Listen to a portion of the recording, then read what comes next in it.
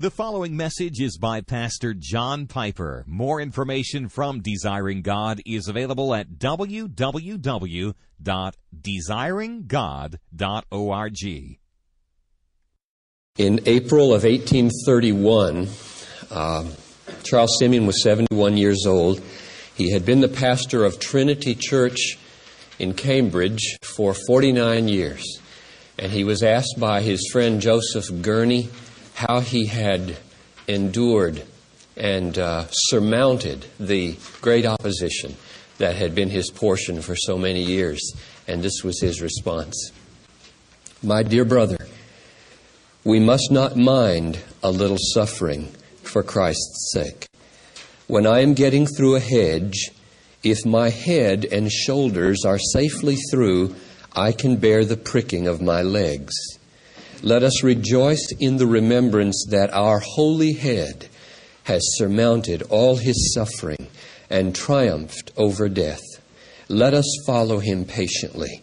We shall soon be partakers of his victory. And so I entitled the message, Brothers, we must not mind a little suffering. And I have a very definite aim biblically in what I want to achieve in the next hour, and that is to be used of God to strengthen you to obey Romans 12:12, which simply says, be patient in tribulation. That's my goal. You can write it down. I want you to go out of here stronger than you were when you came in, to be patient in tribulation.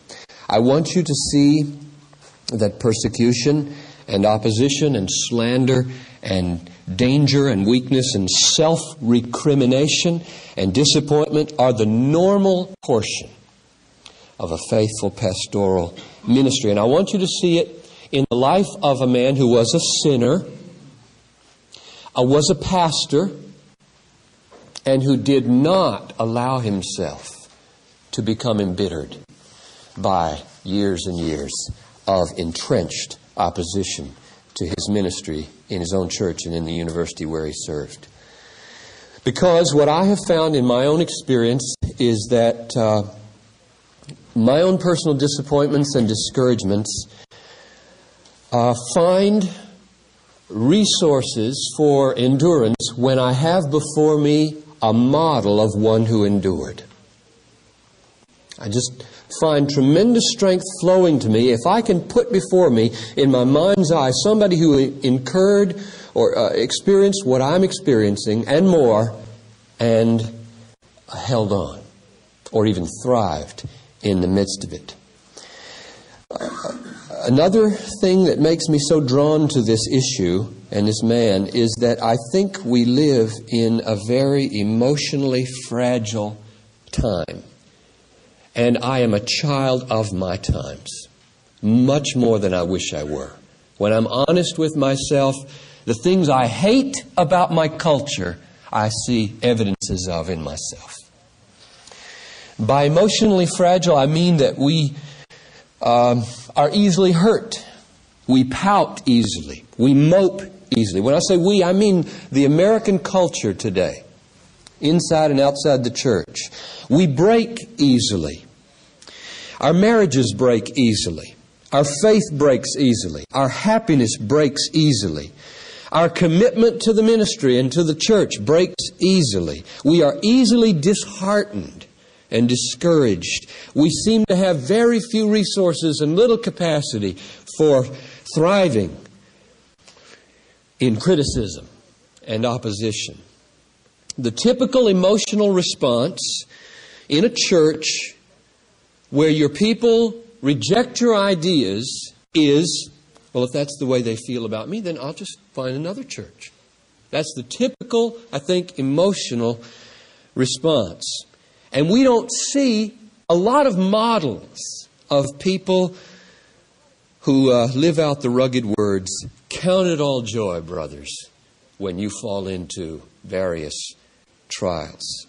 I think that when historians write about the character traits of the latter quarter of the 20th century, words like commitment, constancy, tenacity, endurance, patience, resolve, perseverance won't be on the list at all, not even at the bottom. And at the top of the list will be an all-consuming interest in self-esteem. Subpoints under that list will be self-assertiveness and self-enhancement and self-realization. And if you think you're not a child of your culture, then I suggest that you just test yourself and ask how emotionally you respond when significant people in your life reject your ideas. Now, we need help here. We are surrounded in a society of emotionally fragile quitters. And a good bit of that ethos is in you and me. And therefore, I have found that one of the weapons against being that way is to nuzzle up close to people who aren't that way, even if they're dead. And most of them are. Be imitators of those who through faith and patience inherit the promises. Hebrews 6:12. I want to give you a man this morning I think is worthy of your imitation because he through faith and patience, those are his own words at times, endured and inherited the promise. All right, my outline is to just briefly unfold a little bit of his life and times, then to turn to his trials, and finally to the resources by which he endured those trials. So first of all, a little bit about his life and times. If you didn't get it when you walked in, a sheet back there outlining his life with a picture and bibliography will save some time. So I'm going to be very brief here. He was born the year after Jonathan Edwards died. That's the best place for me to position him in the world history. The Wesleys in Whitfield were still alive and kicking, and the Methodist awakening was in full swing. For 77 years he lived, from 1758 to 1836. That's through the American Revolution, the French Revolution, and right up to the invention of the telegraph and the railroad. To give you a little flavor of the atmosphere in which he lived. His father was a wealthy attorney and not a believer, and to Simeon's great grief, never became a believer, though his brothers did under his influence. We know nothing about his mother. Presumably, she died before he knew her. He went when he was 7 years old to Eton College. It's a boarding school, and he was there for 12 years. He was known as a homely, fancy-dressing, athletic show-off. The atmosphere of Eton in those days was so degenerate that he once said, the most amazing indictment I've read of any school ever. He said, I would be tempted to take the life of my son before I let him see the vice I saw at Eton. Isn't that awesome?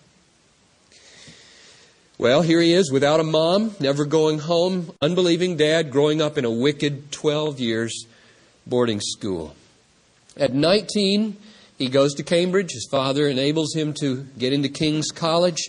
Cambridge is not much better. It's a very dark place. Even after he was converted, he didn't know another believer, he said personally, on the campus for almost 3 years. It was destitute of evangelical faith in those days. The Wesleyan revival hadn't touched Cambridge, Moule said, for some reason. Let me tell you about his conversion. This is a great story. This is what I focused on last Sunday night with the people here. 3 days after he arrived at Cambridge, the provost, William Cook, sent word to him and the few other freshmen they would all have to partake of the Lord's Supper in 3 weeks. And this absolutely sent him into consternation because, for some reason, he was afraid to eat the Lord's Supper as a sinner. And he began to do everything he could think of to make amends for his rotten life and to read about the Lord's Supper and about God. He took a book called The Whole Duty of Man, which William Cooper said was nothing but self-righteous and pharisaical lumber. which characterized Simeon, I think, and he didn't get any help from this book, The Whole Duty of Man. He went through that first communion unchanged. I don't know whether he ate or not. He doesn't tell in his little account. But he knew that he would have to eat again. He knew that Easter was coming. And he got a book by Bishop Wilson on the Lord's Supper. And this is such a great work of grace. I mean, when I ponder this man's conversion, I want you to consider the odds against this conversion now. A father who reared him for 7 years as an unbeliever. No mother. 12 years in a debauched and degenerate, all-male, unbelieving boarding school until he's 19. A Cambridge University setting with no believers and no evangelical influence, and alone in his dormitory room, for some reason, by sovereign grace, distraught over having to take communion as a sinner. Now let me read to you what happened. In Passion Week, as I was reading Bishop Wilson, he's 19 years old, on the Lord's Supper, I met with an expression to this effect, that the Jews knew what they did when they transferred their sin to the head of their offering. The thought came to my mind, what? May I transfer all my guilt to another? Has God provided an offering for me that I may lay my sins on His head? Then, God willing, I will not bear them on my soul one moment longer. Accordingly, I sought to lay my sins upon the sacred head of Jesus, and on the Wednesday began to have hope of mercy. On the Thursday, that hope increased. On the Friday and Saturday, it became more strong. And on Sunday morning, Easter Day, April 4, I awoke early with those words upon my heart and lips, Jesus Christ is risen today. Hallelujah, hallelujah. And from that hour, peace flowed in rich abundance into my soul. And at the Lord's table in our chapel, I had the sweetest access to God through my blessed Savior. Now that conversion was out of nothing. You can't find any human explanation for this. That God would reach down and transform. The transformation was remarkable and immediate. He was known as having a terrible extravagance of life, which became much more simple. He began to witness to his little college servant girl. He went home and witnessed to his family, and servants gathered the family for devotions. His brothers were converted. He began a life of disciplined Methodism, they called it in those days, rising early to read the Bible, and kept that all of his life. 3 years almost now, he didn't meet another believer personally. He went to church at St. Edward's often, but he didn't get to know one or two of the other believers who happened to be there. 1782 now. He's 22, I believe, roughly, and he got a stipend as a fellow, lecturer, assistant at the university. And he kept that for the rest of his life. That's the way he made his money, got his rooms, largely as a fellow in the University of Cambridge, King's College. He was ordained in May of 1782 as a deacon in the Anglican Church, and then served in an interim capacity in St. Edward's Church in Cambridge that summer for 17 weeks. And then November 10, 1782, he preached his first sermon at Trinity Church, which is right there on the campus. And he preached there for 54 years, until 2 months before he died, November 13, 1836. Simeon never married. The only sentence I was able to find about that in what I've read is this from Moule. He said, Simeon had deliberately and resolutely chosen the then necessary celibacy of a fellowship, that he might the better work for God at Cambridge. If I had time, I would love to develop for you the parallels between the life of Simeon and the life of John Stott. Because, hold up that gray book there, Tom. That's the book you could get. It's a collection of his sermons from Multnomah, and Stott wrote the introduction to it. And there are remarkable parallels. Same university, celibacy, pastorate, missions interest, and right on down the line. 54 years at Trinity Church, Simeon became a powerful force in the evangelical wing of the Anglican Church. He had a great heart for missions. He was the spiritual father and the rope holder for the great Henry Martyn, you remember, who died when he was 31 in Persia after translating the New Testament into Hindustani and Persian.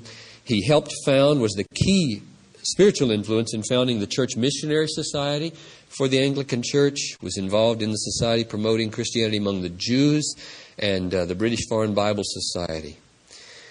Probably his greatest influence came through his regular biblical expository preaching for 54 years, and he considered this the central work of his life. He lived to give to William IV in 1831 a 21-volume collection of his sermons, which you can find in most libraries even today. In fact, if you want to know his theology, don't read the biographies.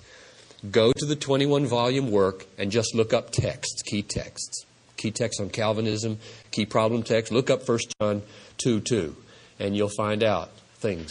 That's the best way to get his theology. It's really a compendium of expository thoughts on all the key texts of the Bible. A word about his theology. He did not like to be called a Calvinist or an Arminian. He wanted to be called a biblicist or just a biblical theologian. He was known, however, as an evangelical Calvinist, and rightly so. I just tried to track down key Calvinistic pillar texts and read what he said about them, and he's absolutely no holes barred in his statement of his own convictions about the doctrines of grace. He even uses the phrase doctrines of grace in a commendatory way. He did not like, however, a lot of the Calvinism of his day and distanced himself from it very explicitly. He wanted to be charitable, and let me read you his encounter with John Wesley, just to give you a flavor of his approach towards this controversy. He met him one time, and this is his own record of the conversation. "Sir," said Wesley, "I understand that you are called an Arminian, and I have been sometimes called a Calvinist, and therefore I suppose we are to draw daggers. But before I consent to begin the combat, with your permission, I will ask you a few questions. Pray, sir, do you feel yourself a depraved creature, so depraved that you would never have thought of turning to God if God had not first put it in your heart?" "Yes, I do indeed," Wesley said. "And do you utterly despair of recommending yourself to God by anything you can do and look for salvation solely through the blood and righteousness of Christ?" "Yes, solely through Christ." "But, sir, supposing you were at first saved by Christ, are you not somehow or other to save yourself afterward by your own works?" "No, I must be saved by Christ from first to last." "Allowing then that you were first turned by the grace of God, are you not in some way or other to keep yourself by your own power?" "No." "What then? Are you to be upheld every hour and every moment by God as much as an infant in its mother's arms?" "Yes, altogether." "And is all your hope in the grace and mercy of God to preserve you into His heavenly kingdom?" "Yes, I have no hope but in Him," Wesley said. "Then, sir, with your leave, I will put up my dagger again, for this is all my Calvinism. This is my election, my justification, my faith, my final perseverance. It is in substance all that I hold, and as I hold it, and therefore, if you please, instead of searching out terms and phrases to be ground of contention between us, we will cordially unite in those things where we agree." But now don't get the impression from that that he pulled any punches when he spoke on the most difficult texts. For example, I read Romans 9:16 and Romans 9:21 following, and he is unabashed in his statement of divine sovereignty at those points. But his invariable rule was, quote, to endeavor to give to every portion of the Word of God its full and proper force without considering what scheme it favors or whose system it is likely to advance. And he said something here that was very stinging, I felt, and I think it's stinging to Calvinists, and I think it's stinging to Arminians. Let me read it to you. See if it stings. Of this he, and now he refers to Simeon, he's talking about himself in the third person. Of this he is sure that there is not a decided Calvinist or Arminian in the world who equally approves of the whole of Scripture. Who, if he had been in the company of St. Paul whilst he was writing his epistles, would not have recommended to him to alter one or other of his expressions. But the author, Simeon, would not wish one of them altered. He finds as much satisfaction in one class of passages as another, and employs the one he believes as freely as the other. Where the inspired writers speak in unqualified terms, he thinks himself at liberty to do the same, judging that they needed no instruction from him how to propagate the truth. He is content to sit as a learner at the feet of the holy apostles and has no ambition to teach them how they ought to have spoken. That's the spirit of Charles Simeon when it comes to controversial matters. He was not given much to systematizing, although when you read the problem texts, he does his own share of it in actual preaching. Nevertheless, just as I think Dr. Nicole said last night, that he might have been inclined to say to Paul something differently, but recognizing this is the Word of God, we will then try to bring our hearts into conformity both to the wording and the meaning of the inspired writings. Let me say a word about his trials now. First, he was his own greatest trial, probably. He was a harsh and self-assertive person by nature and had much sin in his life to overcome, and he never overcame it completely to the end of his life. Just one story to illustrate his problem. He visited Henry Venn, the elder, in Yelling, which is about 12 miles from Cambridge, and his daughters, Yelling's daughters, when he left, complained to their father about this man's terrible temperament. They just thought it was put offish to the extreme. And Venn, who loved Simeon very much and saw more there than they did, took them out into the garden and said, "Would you pick me one of those peaches?" But it was early summer and the time of peaches was not yet, he says. They asked why he would want the green, unripe fruit. And Venn replied, "Well, my dears, it is green now and we must wait. But a little more sun and a few more showers, and the peach will be ripe and sweet." So it is with Mr. Simeon. And that's true. In fact, he described his own life of suffering as a growing downward in humility and a growing upward in adoration. He was his own greatest trial, as many of you will say of yourself, I think. Second, his congregation was a great trial to him. October 1782, Charles Simeon was about to leave the university and go home and live with his father. He had graduated, and the vicar of Trinity Church died. And Simeon had often walked by Trinity Church, and his quote was, "How should I rejoice if God were to give me that church that I might preach the gospel there and be a herald for him in the university." And lo and behold, Bishop York, under the influence of Simeon's dad, this unbelieving man, appoints Simeon to Trinity Church against the will of the congregation. They did not want him. Mr. Hammond was the associate, and they wanted Mr. Hammond. And when Simeon discovered that, he stepped back and said to the bishop, I won't precede Mr. Hammond. And the bishop said, I will not appoint Mr. Hammond even if you quit. And then Simeon felt like it was God's will that he take the role. Now, the first thing the congregation did in rebellion against Simeon was not to allow him to preach the Sunday afternoon sermon. It was called the lecture. And they appointed Hammond. For 5 years they appointed Hammond. Now picture yourself in a church where you are not allowed to preach the Sunday evening message, but your assistant, whom they want to be the pastor, is given that sermon.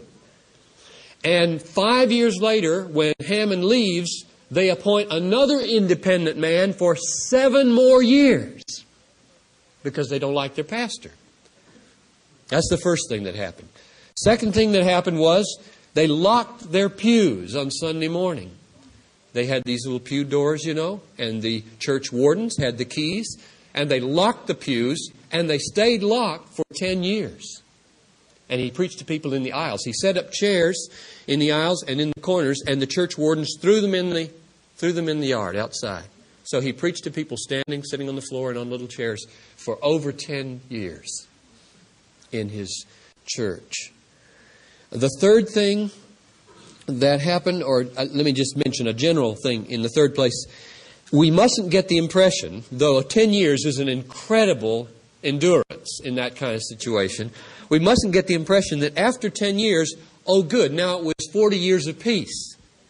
Because after he'd been there for 30 years, in 1812, he writes that the opposition had grown so strong after a period of peace. Here's the way he described it. I used to sail in the Pacific. I am now learning to navigate the Red Sea that is full of shoals and rocks. Now that's after 30 years. And that particular little squall lasted 4 years. Now 4 years doesn't sound like a long time in a 54-year ministry, but put yourself in a 4-year stint of opposition and ask your emotionally fragile 20th century soul that is so prone to quit and go off and play in another church, whether you would endure first 10 years of opposition and then another 4 later, and many, many squabbles in between. The third source of trial was the university. He was right there in the university. He was a fellow in the university, and the students held him in derision for years because of his biblical evangelical preaching. There were tumults in the streets. There were physical threats against his life. When students were converted, they were ostracized in the university. They were called Sims and accused of Simeonism. And one story is that the one of the students won a prize, and he was denied the prize academically that he had won because of his, quote, Simeonism. His peers were ostracizing him. And just to get the feel of what this was like for Simeon, first of all, an example, one of them put his Greek class Sunday evening during Simeon's own service, because Simeon had finally instituted a later Sunday evening service. He put the Greek class there so the students couldn't come. But this particular quote gets at the poignancy of Simeon's own experience. He said, I remember the time that I was quite surprised that a fellow of my own college ventured to walk with me for a quarter of an hour on the grass plot before Clare Hall. And for many years after I began my ministry, I was, as a man, wondered at by reason of the paucity of those who showed any regard for true religion. So when he was an old man, he thought back with a heartfelt delight that there was a 15-minute time once when a fellow walked with him.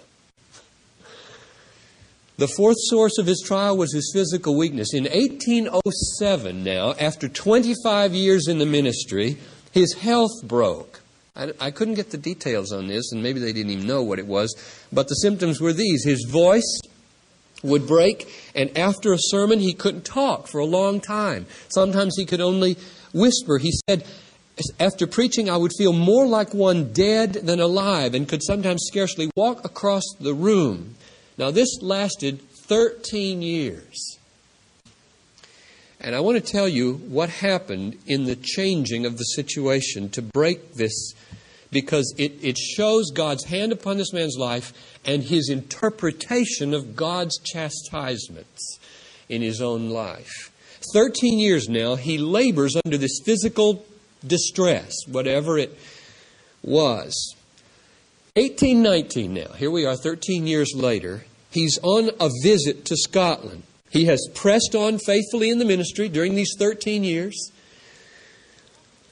As he crosses the border into Scotland, he says that it left him. The weakness left him. And here are his words. I was almost as perceptibly revived in strength as the woman was after she had touched the hem of our Lord's garment.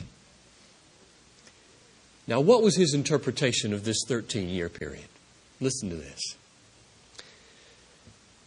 It seemed to me that God was saying, quoting God now, I laid you aside because you entertained with satisfaction the thought of resting from your labor at 60 years old.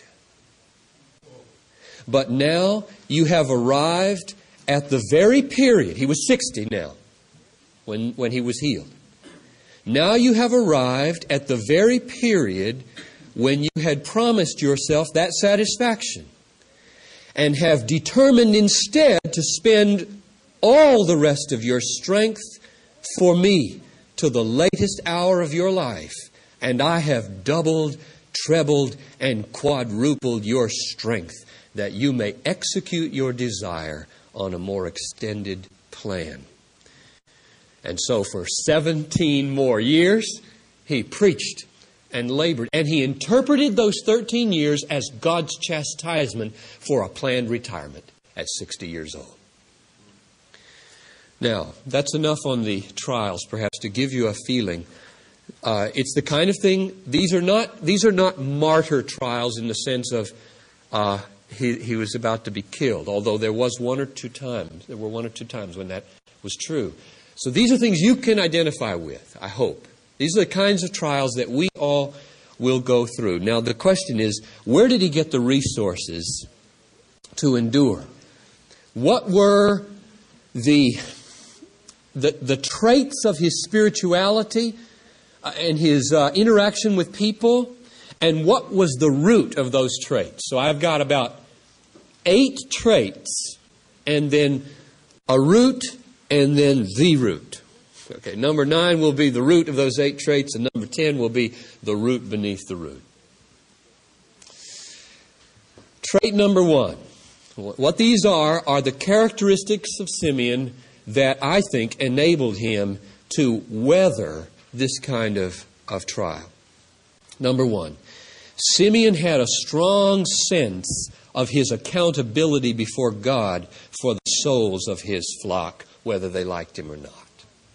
A strong sense of accountability for the souls of his flock. Listen to this excerpt from a sermon in his very first year as a young man, preaching to the people standing in the aisles of his church. Remember the nature of my office and the care incumbent upon me for the welfare of your immortal souls. Consider whatever may appear in my discourses harsh, earnest, or alarming, not as the effects of enthusiasm, but as the rational dictates of a heart impressed with a sense both of the value of the soul and the importance of eternity.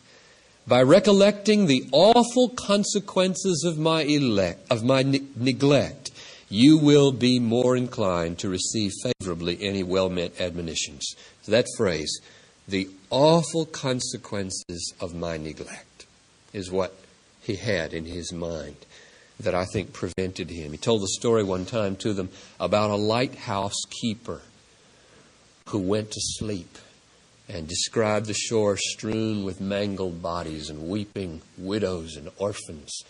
And the person who was telling the story 30 years later said, I can remember to this day the resounding word through that hall, asleep! And how it just sank in to the pastors and the young men who were there, that this pastor might go to sleep in his charge. Number 2, his preaching in the midst of conflict was free from the scolding tone. Free from the scolding tone. How many times have we fallen victim to ourselves or heard pastors preach in such a way that you wonder, who is he talking to? Who is he upset at in the congregation? Or, in other words, he's letting his vindictiveness about one person or a group show in a scolding tone toward the congregation. Moule, in his biography, said he was totally free from that easy but fatal mistake of the troubled pastor, the scolding accent. Joseph Gurney saw the same thing, and he said that alongside Simeon's private weeping, it was one of his grand principles of action to endeavor at all times to honor his master by maintaining a cheerful and happy demeanor in the presence of his friends. Now, I can imagine somebody saying, but that's called hypocrisy, isn't it? If you're broken inside and weeping over the distress of your situation and you maintain a cheerful demeanor outside. But let me at least put beside the possibility of hypocrisy Matthew 6:17. When you fast, anoint your head and wash your face, that your fasting may not be seen by men. Is that hypocrisy? Third, Simeon was no rumor tracker. Rumor tracker. That's my phrase, not his. Spurgeon, came a little later, had a great lecture he gave to his students. Remember it, called The Blind Eye and the Deaf Ear. Great lecture. Every pastor must have one blind eye and one deaf ear. And whenever there's a rumor, he just turns like this to it. Puts his deaf ear to the rumor.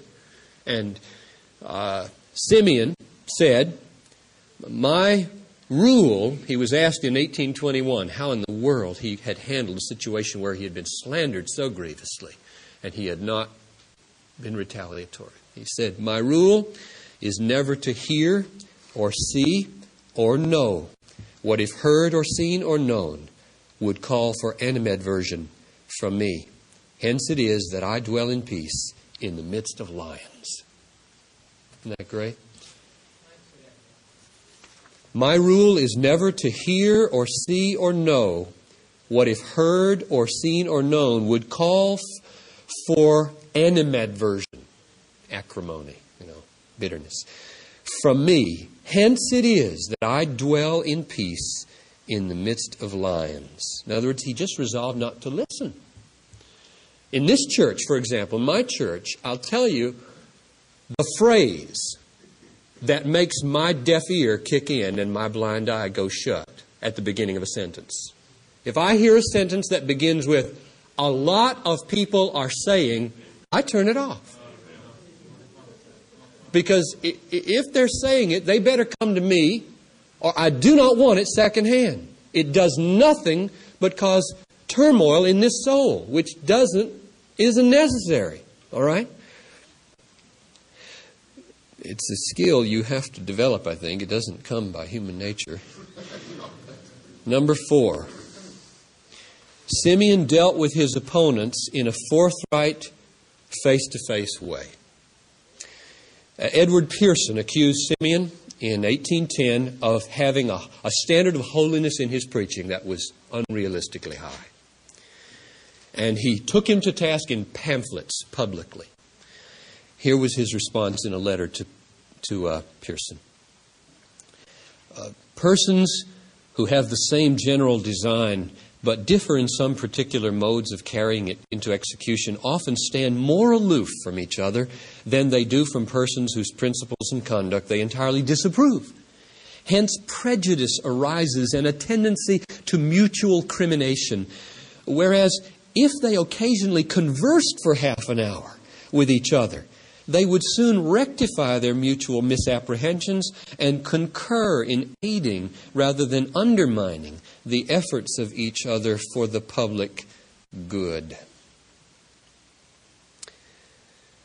It's remarkable, I think, as Simeon said, how much evil can be averted with face-to-face talk. I really believe in the ministry we try to settle too many issues in writing and on the telephone. I wrote this review commending the book highly, and then a man in our conference wrote with intense disapproval what I said. And so I wrote a 29-page response, all right? And I shared it with the staff. And David Livingston, bless his heart, admonished me. He said, you think you ought to call him? And it occurred to me to call him, though it should have. And so I did. I called this guy. I sent the thing off to him, and then I called him on the day I thought it would get there. And it wasn't there yet. But I talked to him. I said, look, a big response is coming. I'm a real live person. Here's my voice, John Piper, my name. I have high regard for you in these ways, but not in this way. And it's coming, and I just want you to know I'm willing to talk anytime. That took a great burden off my load. I could tell you another story. I'll tell you a story, in fact. Earl Rodmacher spoke at the annual meeting of the BGC in San Diego. Now, I thought the message was deplorable because of the exegesis of John 15, one of these non-lordship people, right? And so I nailed him in the standard, just like that, with my exegetical efforts. I got word secondhand. He was just very indignant that I had done that and not come to him. And he was probably right, okay? So I was invited to go speak at Western Seminary last February a year ago now. And Bruce Ware, who's there now, told me in the car away from the airport, you know, Rodmacher's still upset at you. He's the president of that seminary. He's still upset at you, and he's going to be leading a few of these sessions. I don't know what you want to do about it. And Rodmacher was very courteous when we met and not warm. And one of the sessions, we were to sit down in front for a question-and-answer session after a lecture of mine. He was going to sit there, I was going to sit there. He's going to field questions, I was going to answer questions.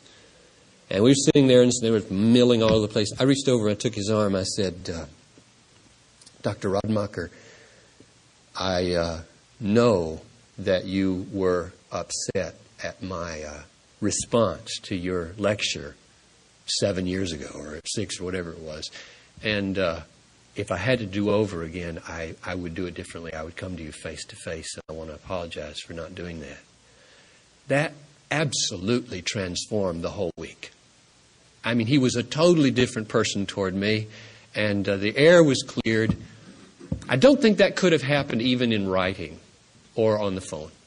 I think it took a hand on the elbow and a face-to-face at about 3 feet. Fifth, Simeon could take a rebuke and grow from it. This is utterly essential, brothers, in the ministry, to take rebukes and grow from them. If I suffer with a becoming spirit, he said, my enemies, though unwittingly, must of necessity do me good. Here's a little illustration of this. He went out to a Mr. Hankinson's house, and this temper of his was just awful. There was a servant stoking the fire in what Simeon called a very unscientific way, and he whacked the guy on the back. for how stupid he was stoking the fire. And about 2 hours later, when he was leaving, the poor servant got the bridle on the horse wrong, and Simeon exploded while his friend Hokanson was watching all this. And Hokanson wrote a letter quickly and stuffed it in his bag. And he got it when he got home. And he said in the letter that he did not see how a man who preached and prayed so well could be in such a passion about nothing and not bridle his tongue. And he signed it, John Softly, as though the servant had sent it. Well, Simeon knew what had happened, and this is 1804, if you want to orient it in how mature he should have been. He wrote back to John Softly from Charles Proud and Irritable. I most cordially thank you, sir, my dear friend, for your kind and seasonable reproof. And then he wrote to Mr. Hankinson. That was to the servant. And then he wrote to Hankinson, I hope, my dearest brother, that when you find your soul nigh to God, you will not fail to remember one who so greatly needs all the help he can get. We must respond like that to rebukes if we are to survive in the ministry. Sixth, Simeon was unimpeachable in his finances, and he had no love for money. He was a single man. He lived in the same rooms at Cambridge for 20 years, and then he switched in the rest of the rooms for 30 years. In other words, he just rented rooms at the college for all of his ministry there. When he received an inheritance from his brother, he refused the estate. He allowed £15,000 to come, but he funneled it right into a trust and to the poor. He did not spend any of it himself. He gave himself to the relief of the poor. That was one of the big ways by which the prejudice against him as a high professor of being holy and a low actor of holiness was overcome, namely his involvement with the poor. It's very hard to hold a grudge against a person who's laying himself out morning to night in good deeds for people. Seventh, Simeon found ways to look at discouraging things hopefully. He found ways to look at discouraging things hopefully. Let me read you an example. I just love this quote. I think it was when I read this quote that I decided to use Simeon in this conference. He's talking about the days when the pews were locked and people were standing and there couldn't be a big crowd because you can't fit many people in the aisles and around the edges. In this state of things, I saw no remedy but faith and patience. The passage of Scripture which subdued and controlled my mind was this: the servant of the Lord must not strive. It was painful indeed to see the church, with the exception of the aisles, almost forsaken. But I thought that if God would only give a double blessing to the congregation that did attend, there would, on the whole, be as much good done as if the congregation were doubled and the blessing limited to only half the amount. This comforted me many, many times, when without such a reflection, I should have sunk under my burden. Have you ever done that on a morning when it snowed? Sunday morning when it snowed and the church is half full? I heard one of the most heartbreaking stories last Wednesday. We got a young fella who was trying to rebuild a dead church over here in the neighborhood, and they've done this telemarketing, and they had 230 people who had said, yes, we want to be a part or something, and March 8th was the kickoff, and it was great. You know what happened Saturday before March 8th? 14 inches of snow. And he gets up, and there were 80 people in the congregation. Pretty good, seeing how they only have 17 members. But if I'd been in his shoes, you can imagine how discouraged you would have been. But Simeon saw that week after week, and he said to himself, now, if God would just come with this 80 and quadruple the blessing on the 80, it would be as good as if there were 4 times as many people. And that's what I'll pray for. Well, that's what I do here when it snows or on holidays or weekends and I want to see it full and it isn't full. You know, you preach yourself. There may be one person out there who'll be a Billy Graham someday. Or, you know, God is not constrained to save by many or by few. And that's a very wise strategy in your heart. Number 8. Simeon saw his suffering as a wonderful privilege of bearing the cross with Christ. One time he was walking alone, desperately discouraged. He said he took out his Bible. He had one about this size. In fact, I've got a picture of him. Like all these old guys, they sit with their hand like this, you know, and get their picture taken, their finger in their book like this. Like if you see the Reformers at the Geneva Wall in Geneva, Switzerland. Is that the way he has his Bible right there? Okay. On the Geneva Wall in Switzerland, these 4 big Reformers, you can see them. They're like this with their finger in their Bible. That's no accident. You know, when you have to pose a long time to get painted, you choose where your fingers are. And this is no accident. You got your finger in the Bible. He went out, but he didn't have his finger in the Bible. It was shut. And he just said, I'm going to open my Bible.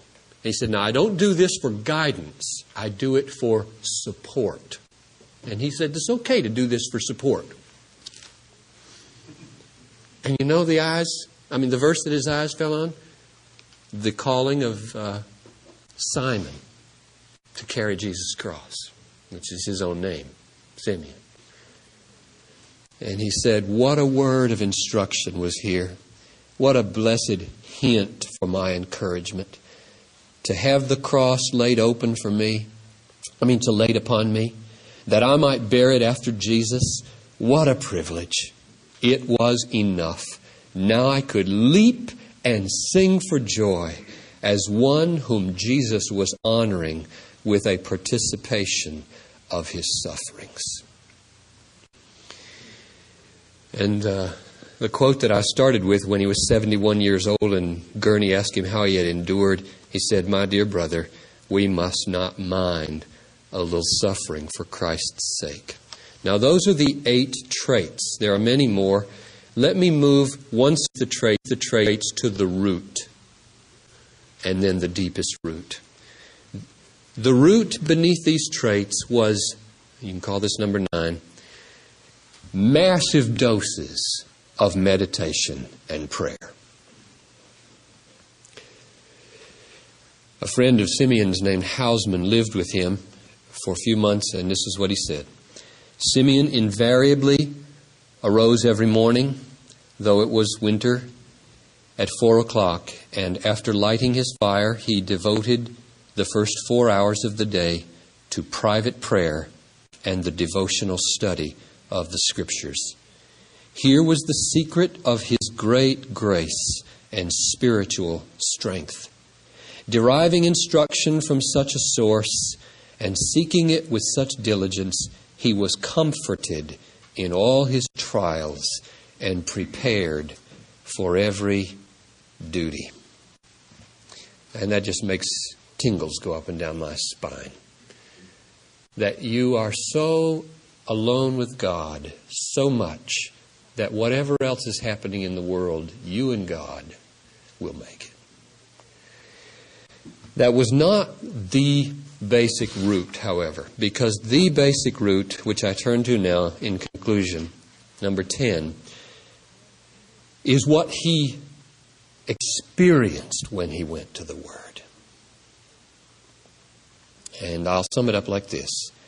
He grew downward in humiliation before God, and he grew upward in the adoration of Christ, year in and year out through his sufferings. He grew downward in humiliation. These are his words, grew downward.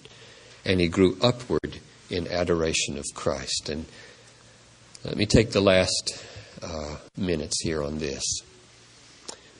Moule captures, I think, the essence of his secret of longevity with these words.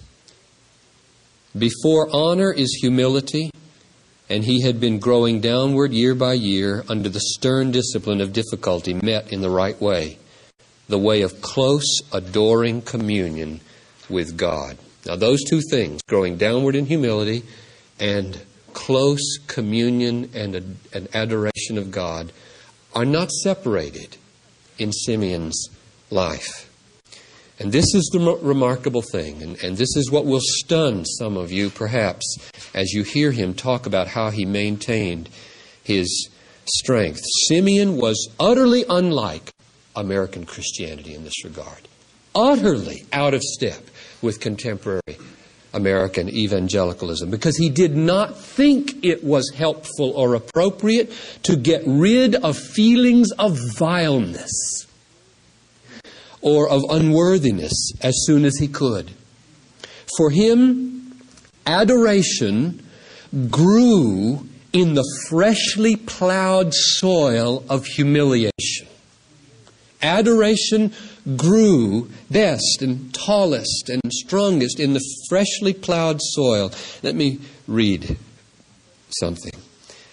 I have continually had such a sense of my sinfulness as would sink me to utter despair if I had not an assured view of the sufficiency and willingness of Christ to save me to the uttermost. And at the same time, I had such a sense of my acceptance through Christ as would overset my little bark if I had not ballast at the bottom sufficient to sink a vessel of no ordinary size. Now, what does that mean? What that means is that he never, ever thought that we should throw the ballast of humiliation overboard. After he had been a Christian 40 years, listen to what he said, with this sweet hope of ultimate acceptance with God. Now mark those words, sweet hope of ultimate acceptance. I have always enjoyed much cheerfulness before men, but I have at the same time labored incessantly to cultivate the deepest humiliation before God. I have never thought, now here he is totally out of step with our day. I have never thought that the circumstance of God's having forgiven me was any reason why I should forgive myself.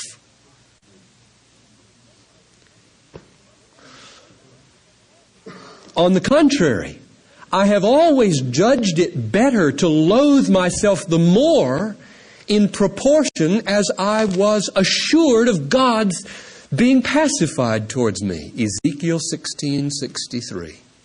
Therefore, there are but two objects that I have ever desired for these 40 years to behold. One is my own vileness, the other is the glory of God in the face of Jesus Christ. And I have always thought that they should be viewed together. Just as Aaron confessed all the sins of Israel while he put them on the scapegoat. The disease did not keep him from applying to the remedy, nor did the remedy keep him from feeling the disease. By this I seek not only to be humbled and thankful, but to be humbled in thankfulness before my God and Savior continually. Now, if he's right, vast portions of contemporary Christianity are dead wrong. And I can't help but wonder whether one of the reasons we are emotionally capsized so easily today and are so vulnerable to criticism and opposition is that in the name of forgiveness and grace, we have thrown the ballast of our boats overboard. Simeon's boat drew a lot of water, but it was steady, on course. The mastheads were high and tall. I've seen these big sailing ships, and I've looked down and said, good night, why doesn't that thing fall over? His mastheads were tall. His sails, full of the wind of the spirit of adoration, were broad. And all that steadiness was kept there by the ballast of brokenness, the ballast of contrition and humiliation before God, weighing the ship deep down into the water. And therefore, I think there is a correlation between the height of the mast and the breadth of the sail on the one hand, and the weight of the ballast on the other. And contemporary evangelicalism batters home the message, throw it overboard, throw it overboard, throw it overboard. That's the constant message of our day. Throw the ballast overboard. And Simeon's missionary friend Thomason writes about 1794, and he'd be the age of many of you here in that time. Marsden entered his room and he found Simeon, quote, so absorbed in the contemplation of the Son of God, so overpowered with a display of His mercy to his soul, that he was incapable of pronouncing a single word, till at length he exclaimed, "Glory, glory." And then a few days later, Thomason visited him, and he found Simeon almost incapable of coming to the evening service from a deep humiliation and contrition. And Moule, the biographer, comments, these two experiences, almost immobilized by the awareness of his sin and speechless before the glory of God, are not two excesses of an ill-balanced mind, but are, quote, the two poles of a sphere of profound experience.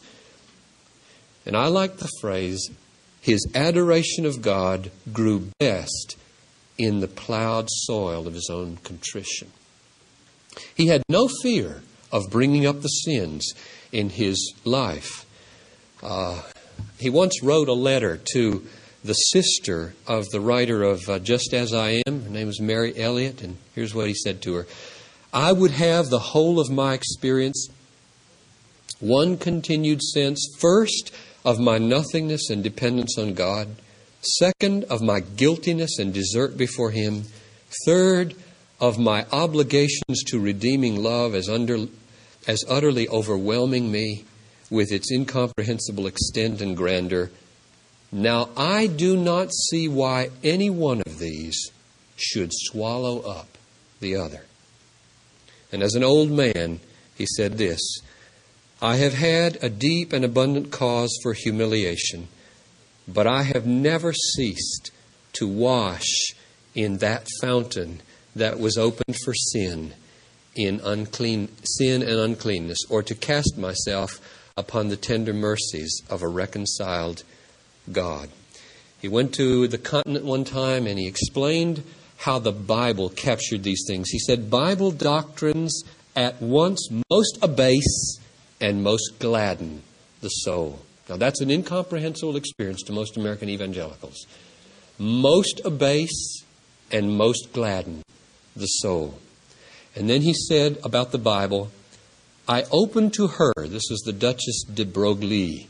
He had gotten a chance to talk to her in the Netherlands, I think. I opened to her my views of the Scripture system and showed her that brokenness of heart is the key to the whole Bible. He actually took refuge in this humiliation and brokenness. Listen to these words. Repentance is in every view so desirable, so necessary, so suited to honor God that I seek that above all. The tender heart, the broken and contrite spirit are to me far above all the joys that I could ever hope for in this vale of tears. I long to be in my proper place, my hand upon my mouth, and my mouth in the dust. I feel this is safe ground. Here I cannot err. I am sure that whatever God may despise, He will not despise a broken and contrite heart. In the last months, he said, of his life, he said, in truth, I love to see the creature annihilated in the apprehension and swallowed up in God. I am then safe, happy, triumphant. Now why? Why would he say, that it is safe, happy, and triumphant to be annihilated and to be in its proper place, hand upon his mouth, mouth in the dust. I mean, that's where we are fleeing. We are fleeing with a passion from that place in our day. And our little barks are being overturned right and left. Now, here's why. Quote, by constantly meditating on the goodness of God and on our great deliverance from the punishment which our sins have deserved, we are brought to feel our vileness and utter unworthiness. And while we continue in this spirit of self-degradation,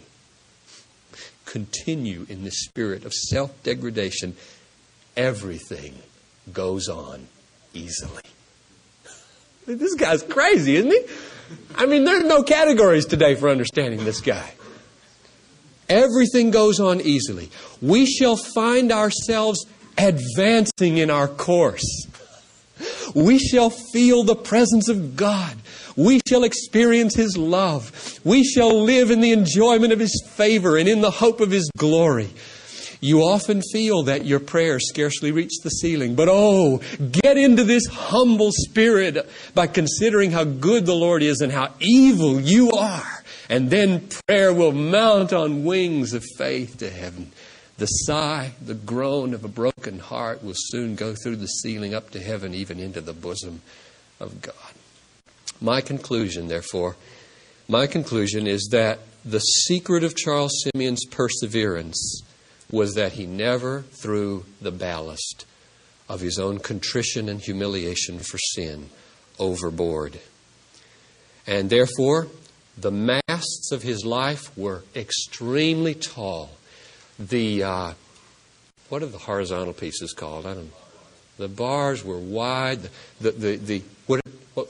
Spars, thank you. They were wide. These big white sails were huge, and what they were full of were the winds of adoration. And you have a greater capacity to go with the adoration of God when there's ballast in the bottom. And so he grew downward in the pain of contrition. He grew upward in the joy of adoration.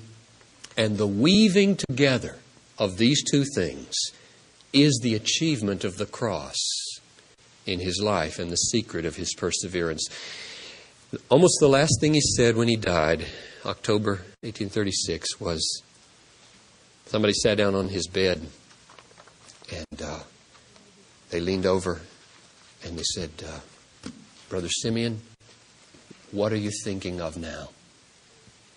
And he said, I'm not thinking now. I'm enjoying. Let's pray. Father, before we take time to talk a little bit with questions about these things, we just want to repent of our cavalier attitude towards sin. And we repent for our people who are greatly infected by false teaching today, and that our wounds have been healed lightly by the purveyors of cheap grace. And we feel responsible in large measure that we have not understood better ourselves how things go on better. Joy is deeper.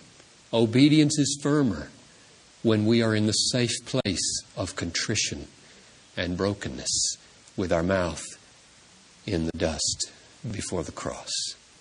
And I pray that in equal measure we would feel broken for our sin and a mighty spirit of adoration at the all-sufficiency of Jesus, whose sufficiency grows in proportion as we see our own unworthiness. In His name we pray. Amen. Well, I'm sorry that I went so long, but there's maybe 10 minutes for questions.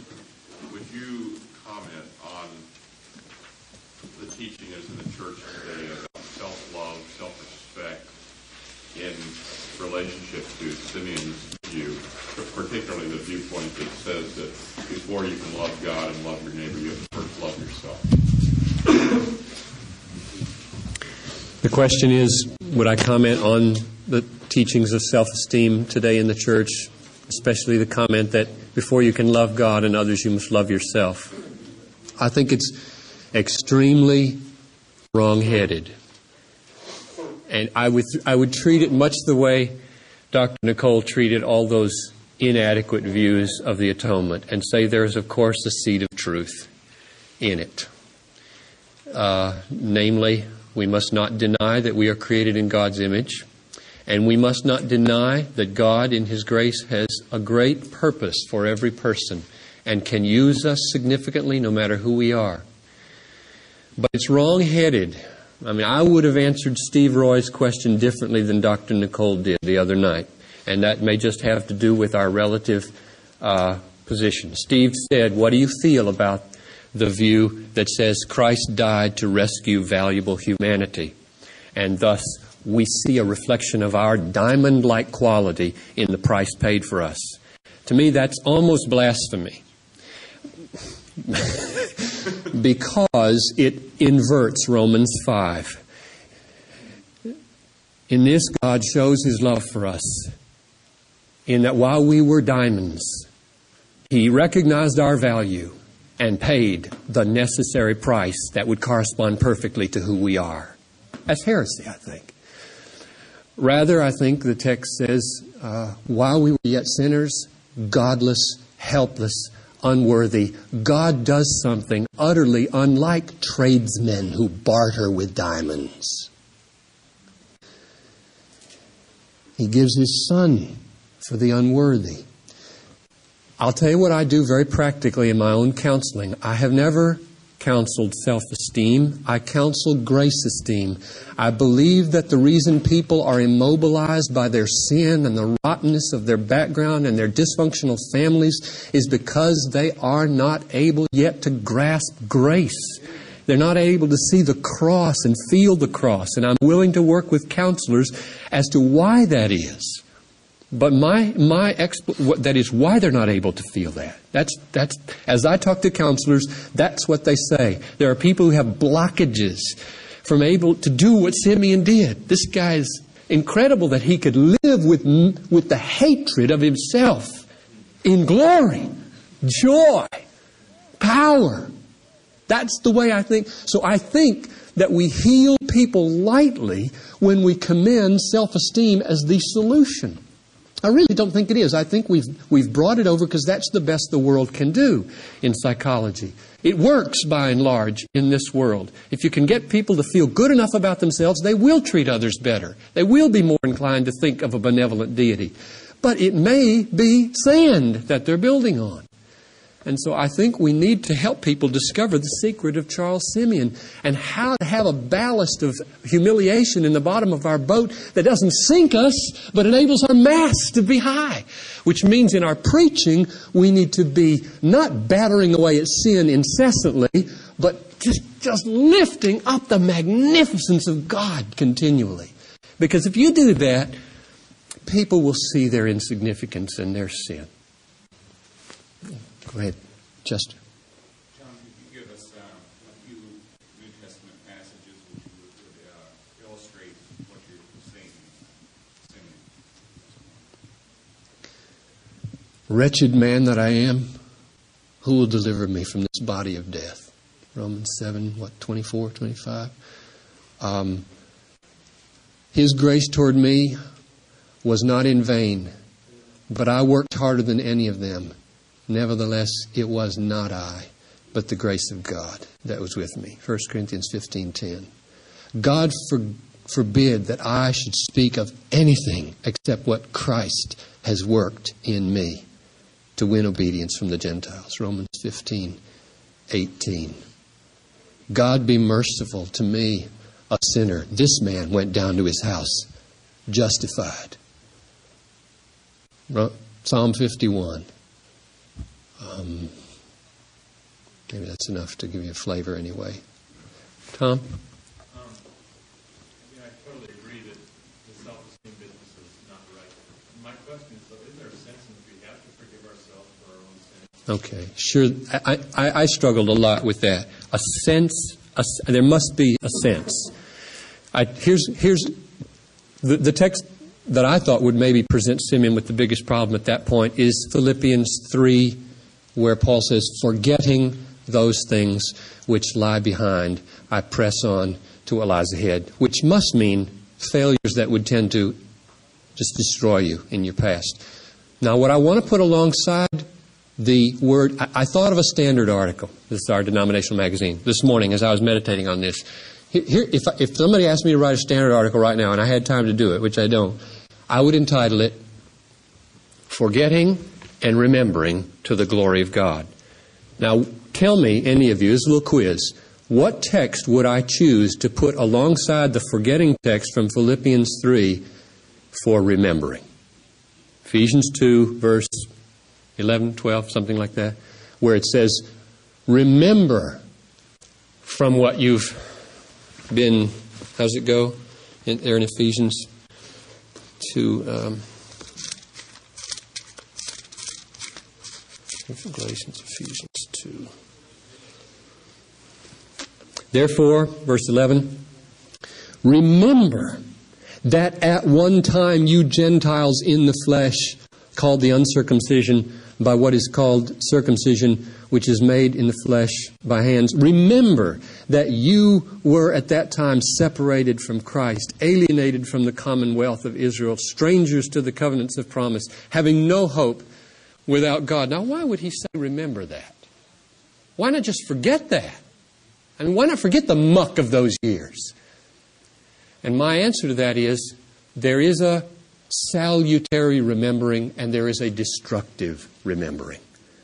And to the degree that sin is salutary in humbling us and exalting Christ, we ought to remember our sins. To the degree that sin is laming and paralyzing, we ought to forget our sins. That's the mystery of the walk, I think. So if what you meant was, isn't there a sense in which we forgive? If forgive means forget in the sense of not drudging them up so that you are then paralyzed by them, I'd say yes. If you mean they should be put out of the mind and never thought about again, I think Ezekiel 16 would contradict that and experience. We'll come from the back, Tim. And then. Is it possible that there's a distinction to be made between humiliation and guilt, a false sense of guilt, and what Simeon exercised was a real humiliation, where he did remember sin that kept him humble, Right. but he was not burdened, he was not in bondage to the sense of guilt because of the achievement of the cross. I think he was burdened by a sense of guilt. There seemed to be a rhythm. He said, I have much reason for humiliation, but I have never ceased to lay my sins upon Christ and avail myself of His cleansing. 1 John 1:9. He's never ceased to continually do that, kind of a rhythm. But now, the other thing, go ahead. But in a sense, with that continual rhythm, 1 John 1:9, there's new sin that's been committed, which could be today. Yes. And that could come to the continual rhythm. But the question that I ask is, while I see humiliation as being very healthy, I have difficulty imagining confessing the same sin twice, because in a sense it would have insulted God. I see. Yes, I think that would be an insult to think that you are not forgiven by God. And if that's what the distinction between guilt and humiliation is, then I think that would be a good distinction. What, Ken? In your reading, as you obviously read most of the biographies and so on, what did you find that the secrets of his influence, in the sense that, like, Henry Martin would be a disciple of his. You mentioned Thomason, but there were people all over England, and he sort of became the beginning of the evangelical movement in the Church of England. What was the key to his influence in their lives, other than his pulpit? Well, besides the pulpit at Cambridge, there were the pastoral discussion, conversation parties, he called them, which he had weekly on Sunday nights, I think, or one night. So there would be these weekly gatherings. People, 20, 30 guys would come in and sit down, and they would discuss issues together. So I think that personal touch and then just getting personally involved in a lot of their lives. As a single man, he simply gave himself to the students, it seemed like, instead of a wife. He just was there for them in the rooms at King's College. So then there were some really strategic things that he did. He used some of his money and the Simeon Trust to purchase, what do they call them? Livings. Yeah, he purchased pulpits for guys, in other words, basically. When pulpits came free, he would see that evangelical young guys got those pulpits, and that way really spread evangelicalism. And then he became known by the East India Company as their most trusted advisor for chaplains. You couldn't be a missionary outside the compounds in India in those days, and so all the people who were called missionaries went as chaplains. Well, the East India Company for 30 years looked to Charles Simeon for all their recommendations. And so that was another way. But now there was here, I'm watching the clock and I realize we're over time. Maybe just a couple more.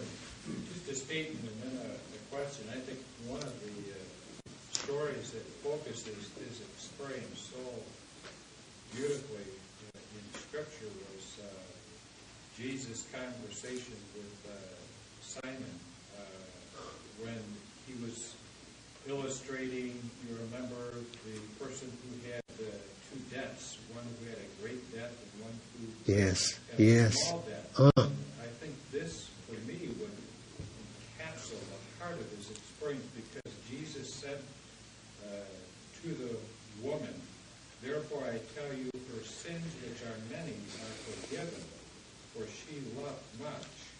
But he who is forgiven little loves little." Right. And that raises the question that I wanted to share. I've often struggled, and I did early in my Christian experience. Why is it so difficult for us, raised in evangelical circles, to see our sin? Is it harder for us than others? I'm just asking. I don't think it is, but it's still a good question, because my answer just leaps to mind is because of sin.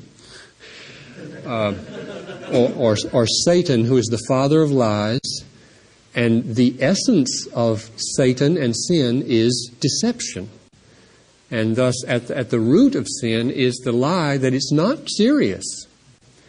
And so it sort of carries its own explanation with it. Steve, and then that'll be all, maybe. My understanding of that, in the portion of Simeon's life, was that he was very well received at Cambridge. Mm-hmm. The funeral was a massive event and all that. Could you comment just about kind of how the tide maybe turned a little bit from this intense opposition to being well received and lots of things? His character, at least the way the biographers talk about it, is that his character was just so unimpeachable, and his preaching so doctrinally impeccable, and carried so consistently what one called the force of truth. And his heart was so given to the poor in the area, and his integrity was so consistent that basically he either outlived or overcame prejudice. That was it. I chalk it up to patient, faithful doing of duty. There's so many quotes I wish I could have included where he says things that are so encouraging about not thinking big thoughts about impact, but being faithful to the duty in which you're called when you're surrounded by lions. Just getting up, knowing you have these duties to do, doing them with all your heart, and laying your head down with a sense of faithfulness, like Kent said, and pressing on in that year in and year out. Thank you for listening to this message by John Piper, pastor for preaching at Bethlehem Baptist Church in Minneapolis, Minnesota. Feel free to make copies of this message to give to others, but please do not charge for those copies or alter the content in any way without permission. We invite you to visit Desiring God online at www.desiringgod.org. There you'll find hundreds of sermons, articles, radio broadcasts, and much more, all available to you at no charge. Our online store carries all of Pastor John's books, audio, and video resources. You can also stay up to date on what's new at Desiring God. Again, our website is www.desiringgod.org. Or call us toll-free at 1-888-346-4700. Our mailing address is Desiring God, 2601 East Franklin Avenue, Minneapolis, Minnesota, 55406. Desiring God exists to help you make God your treasure, because God is most glorified in us when we are most satisfied in Him.